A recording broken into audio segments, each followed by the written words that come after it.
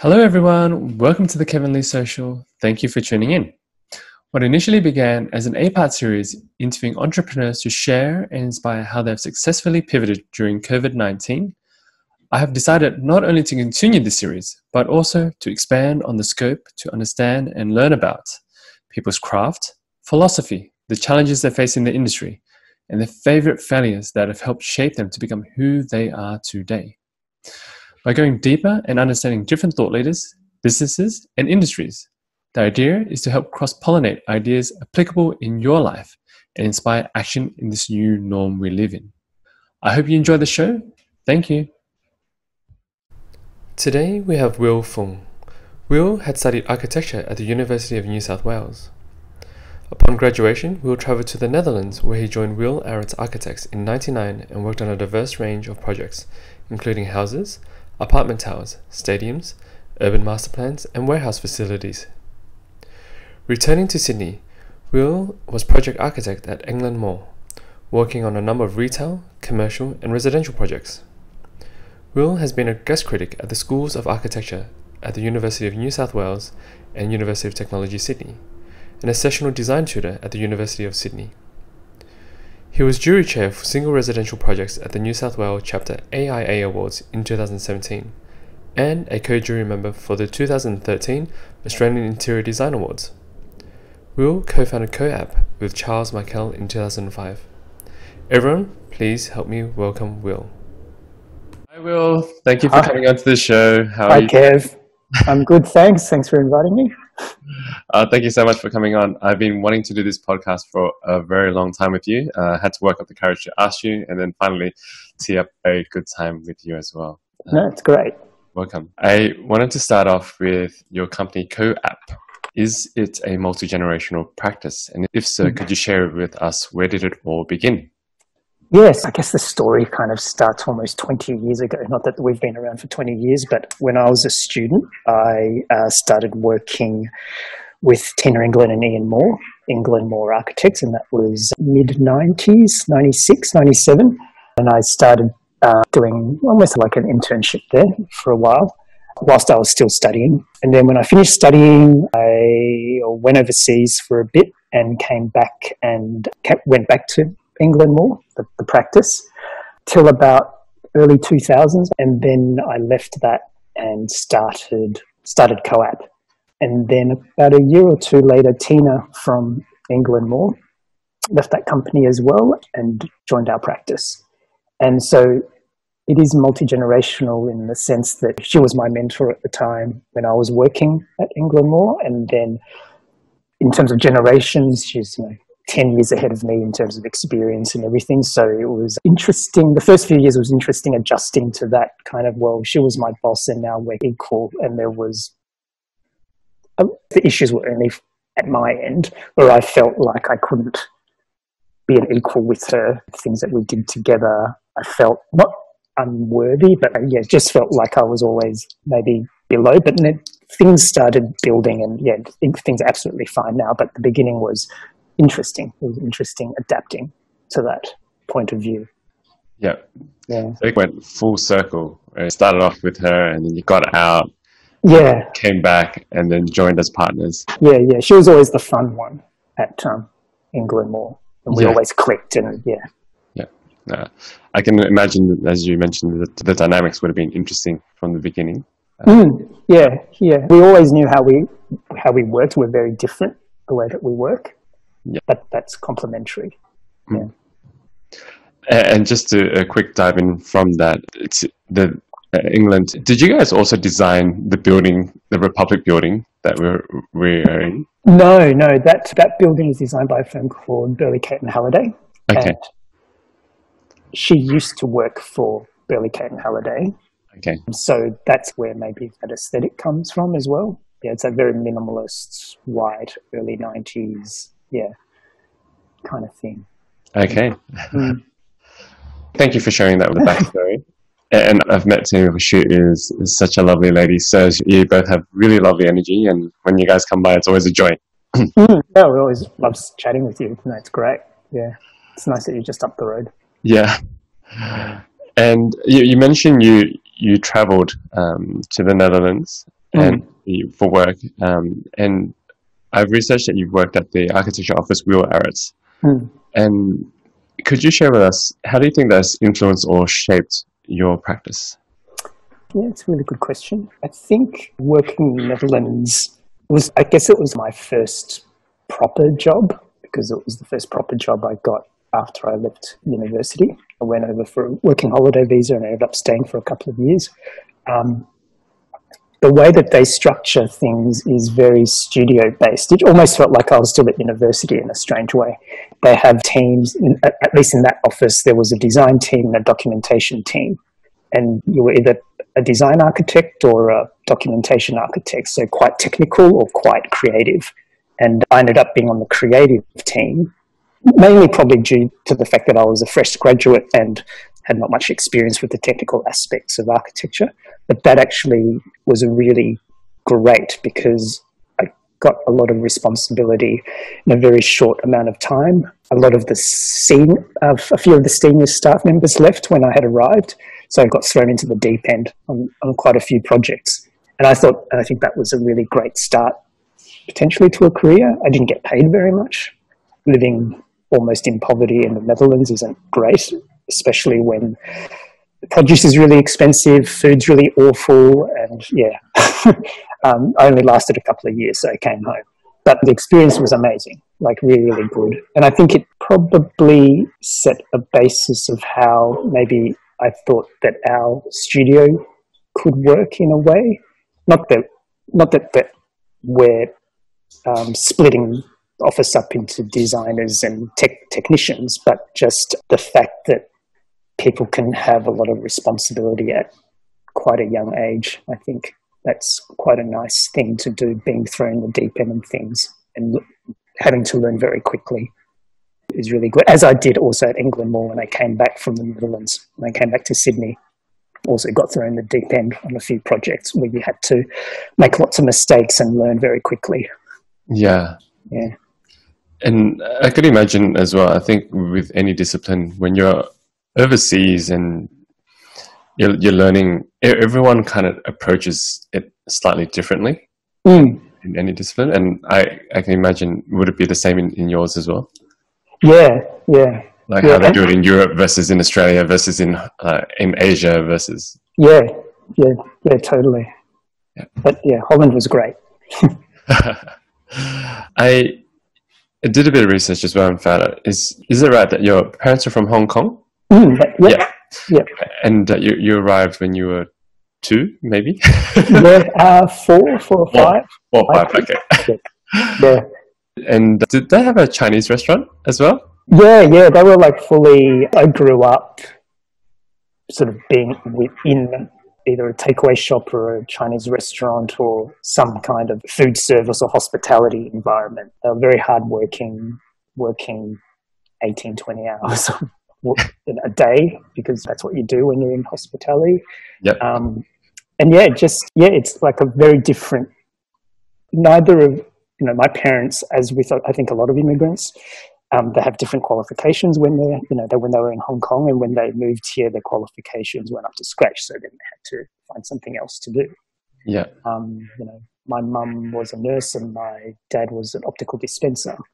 Yeah. And the English wasn't great, and so my uncle, who was already here, helped them set things up. They purchased a business, and then off they went. Yeah. And with your heritage being from Hong Kong and your upbringing in hospitality as well, how do you think that's influenced your outlook on work? Yeah, just being quite hardworking, I think, but there's always a balance of pleasure and work. But yeah, I think growing up in that environment, we didn't have many holidays.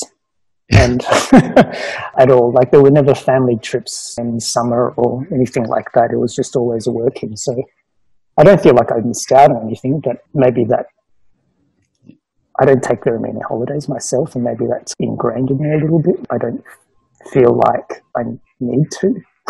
Yeah, I don't know. I can resonate. Yeah. A lot of the Asian families don't take holidays. They just work through everything. No, they just work through everything. Yeah. The only take off is for Chinese New Year. Yeah, exactly. That's the only holiday, really.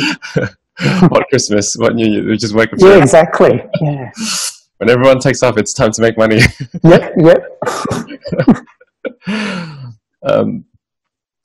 And obviously, COAP has many accolades and you're very well respected within the community. I've spoken to colleagues in the industry, people that know you, and everyone really looks up to you and respects you, and they all think you're an amazing human being, which I think so as well. I agree. That's crazy, but thank you. I've seen that with the business of your kind of caliber, COAP still likes to remain a small to medium-sized office. Can you share with us more on why that is the case? Yeah, we just don't want to be too stressed out at the end of the day. We like doing big projects, and if we do, we try to raft or collaborate with a bigger office to do those bigger projects. But we don't really want to burden ourselves to being a big office. Plus, at the end of the day, our staff are our family. It's quite intimate. We want to know everyone. We want to, not that we're control freaks, we like to know what everyone's doing. We like to know what's going on. And for us, the sweet spot is eight people in the office. For Tina and I, that's really good size. And we're still able to do projects that we like, and a very broad range of typology, types of projects. So yeah, keeping small for us, keeping nimble as well. We went through the GFC relatively unscathed because we were small, like we were 3 or 4 at the time. We were able to weather through that without calamity. And I think if we were a bigger office, it would have been much more difficult. Yeah. I think there's a lot of beauty in working with constraints and with a smaller team. Even if the projects become bigger or whatever the case, it just means you have to be more creative or have to think outside how we're going to approach this. Similarly to my space is just quite small, and it's how do we scale up but without space, with the limit of how many people we can fit there. There's only so much I can do, there's only so much people I can fit, and then we have to get really creative from there. Expand. And that sort of trickles down to our projects as well, where we actually like really complicated, and not that we go out looking for them, but a lot of our projects end up or are very constrained, either with budget or site or whatever it is. But that always fuels your creativity to resolve the issues and resolve the problems, and then you get much more creative solutions for things. Yeah, absolutely. And I think this ties in really nicely to the next question, because during this recording, as you mentioned, you were talking about the challenges of GFC. During this recording, we're still going through the COVID-19 period. And architecture is a very hands-on type of craft, whether you're modeling or dealing with materials, textures, or even meeting with clients. How are you managing your projects at the moment, or dealing with the constraints of COVID? Yeah, we're lucky in that at the end of last year, probably around October, November, or even before then, we transferred all of our servers and things to the cloud, not knowing that this was going to happen, obviously, but everyone had access to the server remotely. So that really helped when everyone had to work from home. And then forcing us to go online and have Zoom meetings and meet clients via Zoom, and especially via these sort of interfaces, has been actually very good. We've all got iPads now. We all mark up and take notes and things. Just thought that was a lot more efficient, and everyone loves it. It's working really well. So it's, in that sense, it's been really good for us it's almost made us evolve quicker than we would have, the COVID situation, because I think we were probably a little bit reluctant we're still printing drawings, and we were still marking up hard copies of drawings and wasting lots of paper, but now we're hardly ever using the printer. We're just marking up things on PDF, and we probably should have done that years ago, but because of this, it's forced us to do it now. So that's been quite good. And then also the other thing was that we didn't have any projects that were currently under construction. I know a lot of other practices have had issues and struggled with that, going to site and having restrictions on site. But yeah, coincidentally, we haven't had anything getting built during this time. Yeah. Lots of things are still in design development or going to DA. So, yeah. That's I'm really happy to hear that you guys haven't been too affected by the current pandemic, and that you guys are able to improve your efficiency in your systems and take that on and adopt it very well. It's been quite a challenge for a lot of businesses out there, so it's great that you guys are doing well in that sense. Yeah, we're not necessarily getting more jobs, but from what we've got, we're doing things, I think, more efficiently. Yeah, potentially. And I'm curious to see what's your opinion on how it will continue to affect the industry moving forward. How do you think it will shake things up or change things? There's a lot of talk about, in terms of building typology, how commercial buildings are now getting more and more empty because a lot of businesses are realizing that lots of people can just work from home. And they may never even have to come back to the office, or what does the office actually mean these days, or will mean. Things like co-sharing workspaces and hot desking might all disappear now because of germs. Going back to everyone having their dedicated desks and things like that. There's big talk about that. Yeah, industry is always the first to get hit during any kind of financial downturn, and big multi-res projects and things like that, you can sense that they've all slowed down, obviously. But your mums and dads who are wanting to do renovations, I've heard there's a lot more happening at the moment because everyone's staying at home and everyone wants to improve their homes because they are staying at home. I've been hearing a lot more about that as well, where people, instead of, obviously they can't travel at the moment and they can't really spend in that category, and so instead they're making their home environments a better place to stay, so they're investing in that. But I don't know what percentage or what demographic that is compared to everyone else. It's also a luxury as well, that end. And do you prefer to work from home? No. You like to separate the home and work life? Yeah, definitely. Even when I did have to work from home for those few months, my partner was working in the dining room. I was quite happy to do so. I had a big setup of monitors and things, but then I had to be in a separate room that didn't feel like home. So I was in the front room and room that I never usually go into. So I needed that. Needed to be separated. I understand. I think it's important to have that separation or that boundary. And it gets me personally into that more focused work zone rather than so easy to just fall back into something else. And also just for simple, I told everyone in the office that if you're working from home, make sure you start work in work clothes. Simple things like that. Have a shower, get dressed, go to work, even if it's going to be a meter away from your bed. Don't start work in pajamas or Talking about clothes, I think it's a good segue. You're obviously a very fashionable man. I've heard you're into, I'm not sure if this is the correct term, but high fashion. Do you use that in relation to your work at all, in terms of how you think of things? Oh, yeah, totally. Obviously, love design, fashion, clothes. I follow designers. I'm always very interested, as I do with graphic designers and furniture designers, just any designer. I just love filtering and getting influenced by different disciplines. And quite often Tina and I would see something like a colorway or something that the designer have done, and that would influence us in the way that we might approach a project, or a texture, or the way that something's made. It's always really stimulating looking at other things. I think we might look at other disciplines sometimes more than other architects' work. Quite often we're drawing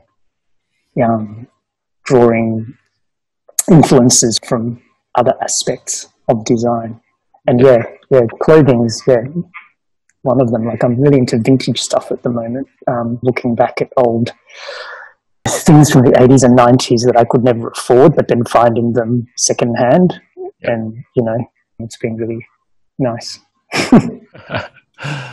Yeah, I agree. I think it's great to look at different industries, whether it's design or in fashion or wherever it may be, for that cross-pollination of ideas. It's always interesting to see how they came up with it, or what was the thought process behind it, or materials, or how did what came up, what was the ethos, and then you draw influences, as you said, into your own work. I think that's where the innovation, creativity starts. As I mentioned before, I've observed that your team really respect and look up to you, and as you've got this really, every time you guys walk in, it's got this family vibe. And you rock in together, and then everyone orders together, and everyone stands around together. And every week it's that, in the beginning of the week, it's that, oh, how was your weekend, and everything. Yeah. And I'm always fascinated in ways that leaders lead and how they manage their teams. Do you have a team management philosophy, or is there a way that you take it? Totally not. I don't know. It's interesting that you observed that. We said we're a happy team, I think. But I think it's just, I don't know, it's a hard question to answer. Maybe it's just the way Tina and I are, just generally. She's quite fun and bubbly, and I guess I'm a bit more calm and reserved. But we give everyone a sense of ownership for what they do in the office. We try not to be too tyrannical about things. And we do. For us, it's really important that we all get on and that we feel like family. But there's no, we don't have a philosophy or an approach to doing it consciously. So you mentioned you give them that responsibility, you're not over their shoulders too much about certain projects. Do you guys do team bonding activities often, or anything? No, not at all. Completely not into that type of thing.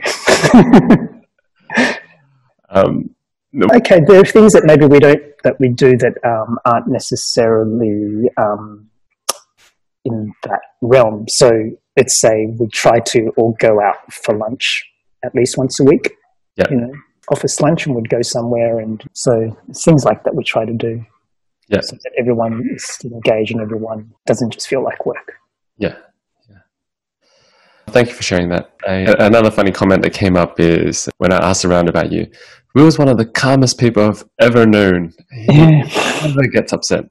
And not that I am as calm as you, but people showed me I have a calm energy as well. But you're probably the calmest person, one of the calmest people I've ever come across, from another calm guy to another calm guy. So that's really calm. Do I have a pulse? I don't know. I personally meditate, and I have a few other practices. But do you have any practices that help you, or is it more of an innate thing? For me, it's probably more innate. I might not show any stress, but sometimes I'm like all curdled up inside, but it's not showing necessarily. And also, I'm a Scorpio. I can be very calm, but then I can strike. If I have been known to occasionally to strike. My sister's a Scorpio. I know what you're talking about. Yeah. But it takes a lot for me to get to that threshold, I think. I think as a leader as well, I think it's a great quality to have, that you're very calm, but then you strike when needed as well. It's funny that you talk about meditation and things. When I was at high school, there was and I don't know if this has helped me to be the way I am, but there was this strange elective course at high school that I went to called Eastern Philosophy. And all we did was just meditate for an hour in this class. And this is when I was in year 7 or 8 or something. That's a long time. Yeah, no, it was really good. And maybe that's helped me a bit, but maybe not, I'm not sure. But there is, yeah. And I have tried doing that sort of mindfulness thing and having an app, but I'm way too impatient. Yeah. Yeah. To keep a Year 7 student meditating for an hour is a very strong feat. I think if it's built into you, it's done a good job. Yeah, it was good. It was really good. Lots of people wanted to get into that class, obviously, because all you did was just fall asleep, effectively, for an hour. Yay, do nothing class. Yeah, exactly. But it was great. I hear you are a big fan of modernist architecture. Could you share with the audience what that means and what is it about modernist architecture that excites you? I think it's always been modernism has always been just that moment. And I guess there's different ways of defining modernism, but for me, it's that moment when new technologies and new ways of building liberated us from the past. So from the neoclassical, we all of a sudden built things on, slender columns and had big windows and concrete and all those sorts of things. And it's always been that idea of the future and the new. So I think for me, that's really interesting and really exciting. And even now, it's the first bits of what we call modernism maybe happened in the early 1900s or even late 1800s. But even now, when you look back at those buildings, they're still incredibly contemporary and incredibly modern. And that kind of just illustrates how influential and what a big leap forward that was. Saying that when I travel, or used to travel, going to Italy or wherever and seeing antiquity and seeing old, classical, Renaissance, whatever it might be, those old buildings, like they're becoming more uplifting as well for me. Just seeing we don't build that way anymore. We don't have that craftsmanship anymore, which is, I think, what modernism maybe obliterated. It's getting that, slowly you see some projects where that sort of idea of craft and idea of detail is coming back, but without being pastiche, still doing it in a way that's contemporary. So, yeah, I think that's what modernism excites me. It's just the notion of a big leap forward and doing things in a new way. Yep. And that and it was a whole movement, not just architecture, obviously, art, the way we think, industry. Are there any examples of places or galleries that you would recommend? In terms of a building or just a place to hang out? Maybe a building that represents it. Yeah, it's something local actually. It's something I always love, and I bang on about this quite a bit, the National Art Gallery in Canberra. Yep. Big concrete brutalist building built in the late 70s, early 80s by Colin Madigan. And really epic building. Not necessarily a new type of building for its time, but just the way that it integrates to the landscape. There's a lot of native landscape around it that works really beautifully with the brutalism. The spaces, when you go into those those sort of concrete buildings, there's a smell to them that is amazing. Like this sort of musty, concretey, earthy smell that I love when I go into those types of buildings. But I love that building. And just the spaces, it's not even there for the artwork. It's the spaces, the ramps, the context. Yeah, it's a really great building. Yeah. Every time you go there, it has there's this sense of feeling that you get when you arrive and you walk in and everything you feel like you can almost shift in time. Yeah, it's fantastic. And anyone that comes across COAP can see it's been shortlisted and taken many awards. I'm sure it hasn't always been this way. Do you have a favorite failure that has set you up for later success? Many failures. Maybe not epic, but more disappointments, or realizing that we did things a certain way that wasn't great. One example is that we were fired from a project, and we thought was going quite well, and it was mainly just a furniture specification project, and doing interiors for a house that was getting built. Not our design, the house was brought in as the interior designers.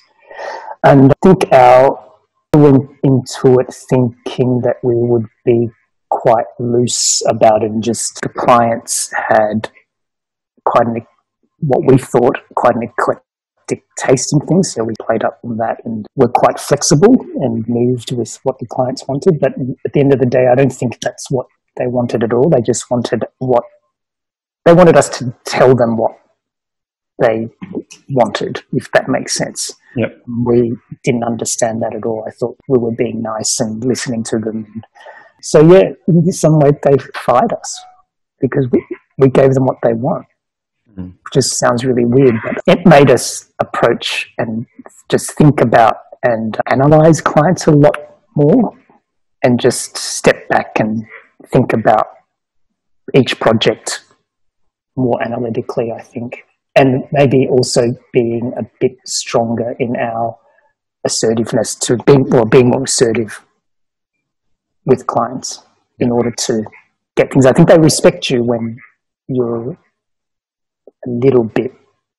Yep. I think, for some reason, I think clients maybe respect you a little bit more when you do tell them when things are wrong. Yeah, rather than just playing along with it. Mm. It's like the bouncer outside a nightclub not letting you into the nightclub. Yep. That type of thing. You want to get in even more. Yeah. Yeah, no, I understand. I can imagine it's a very challenging position that you guys are normally put in, because not speaking for everyone, but not everyone knows exactly what they want.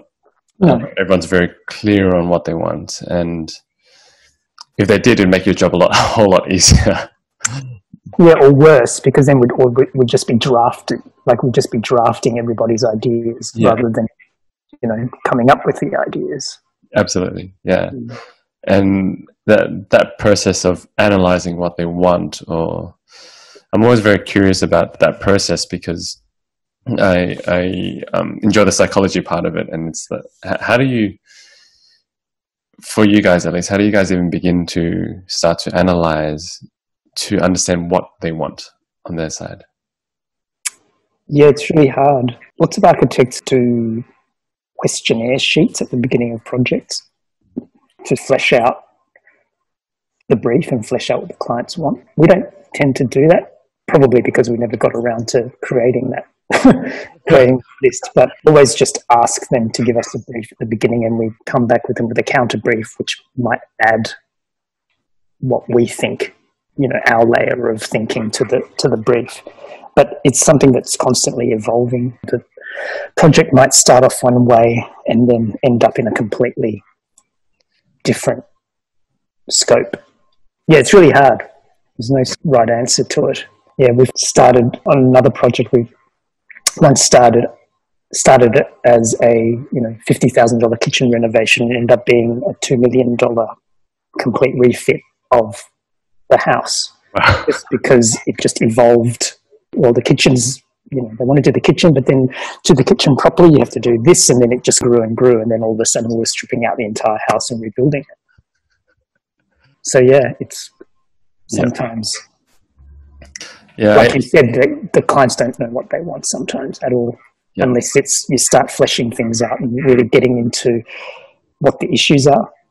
Yep. Yeah, and it's also dealing with married couples, and being an architect, you're almost like a marriage counsellor sometimes.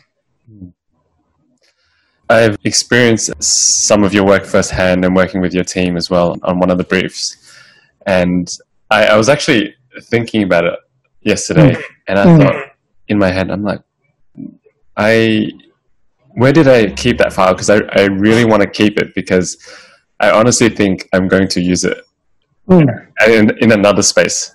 And I really liked the idea that you guys came back with, basing it on the heritage of how it used to be. So I have a cafe restaurant space in Darlinghurst, and for those that don't know, and I asked Will and his team to help brief us on a refurb kind of renovation, and they came back with this amazing idea, basing it off how it used to be a cafe back in the 1980s.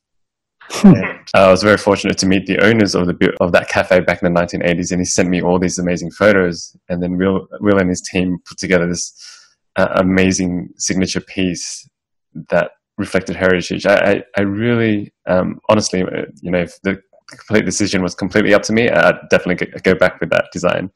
So in future projects, I think I would definitely consider using something along those lines, if not the same.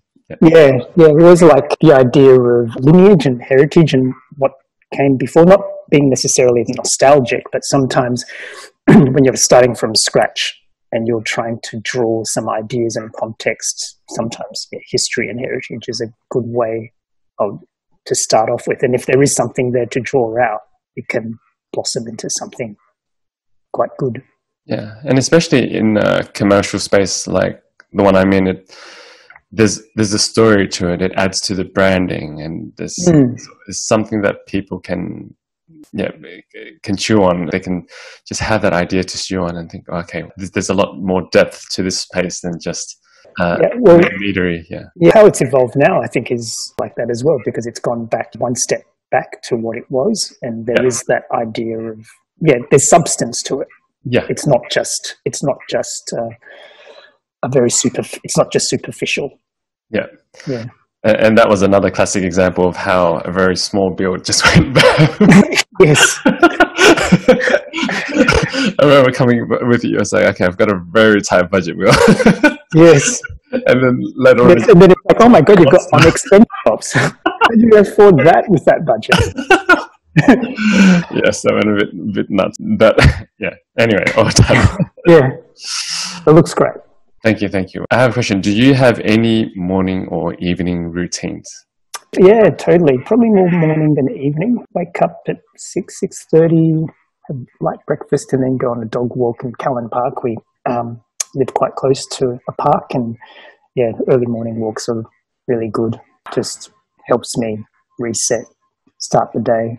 Especially now when it's really cold, I love it. I love going out, and I'm just in shorts and a puffer jacket, and it's nice getting cold for me. I think it's my Canberra side coming out. Always living in Sydney, I miss those really cold winters. But so definitely a morning routine. That's every day. Yeah.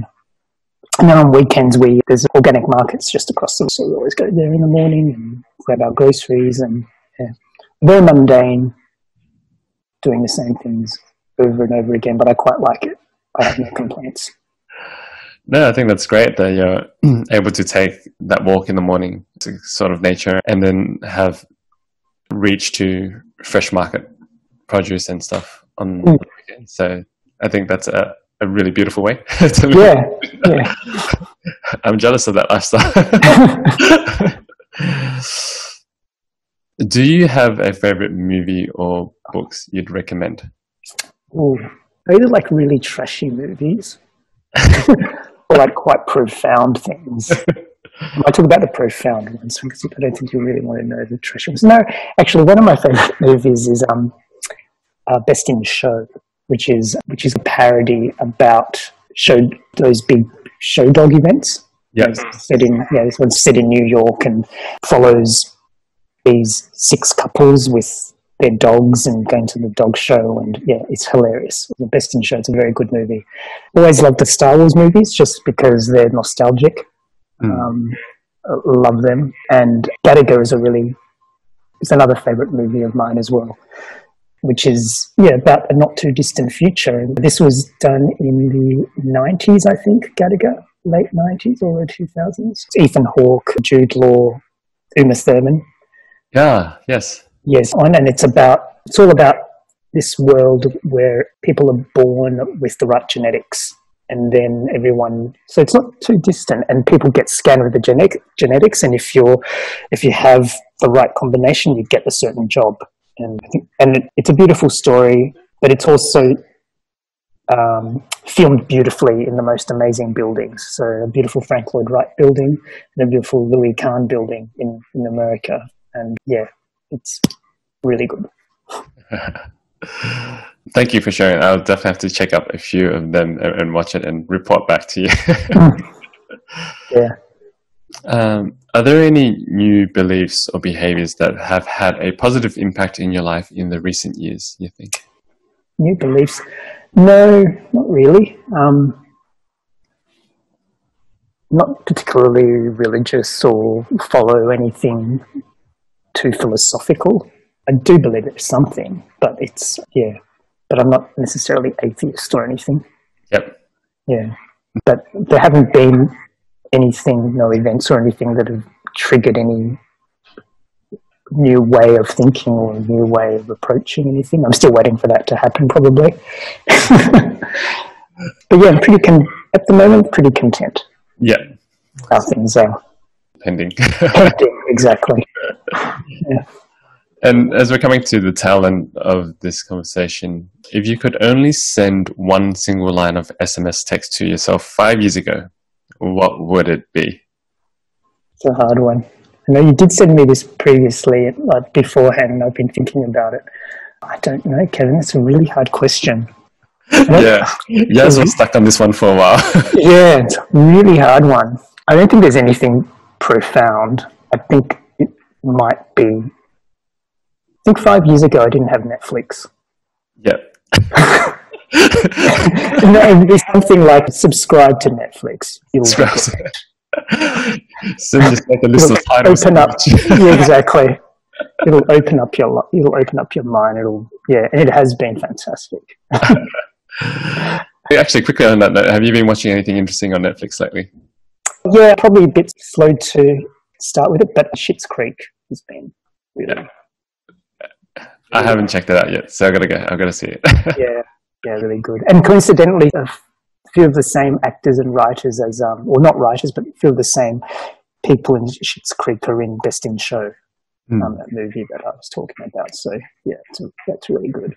Yeah, and then lots of RuPaul's Drag Race, and I really need to watch mindless things at the end of the day. I think it just helps me not think about work and just, again, reset and just be completely frivolous. Yeah. I can't, like on weekends, my partner's always wanting me to watch these really heavy movies, and I'm like, no, I can't do it. I just have to watch something completely stupid. I agree.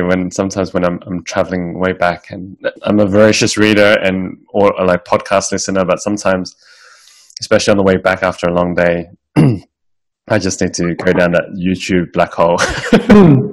Just look at the stupid stuff. Just to totally. Yeah. And finally, Will, how can people reach out or learn more about you or Code? Our website, co-ap.com, or we're on Instagram as well, or I'm on Instagram, will.fung. It's my handle. I don't post, I'm not very instant, so I post a lot of old stuff, like old travels and things, dogs, architecture, so if you're into that type of thing.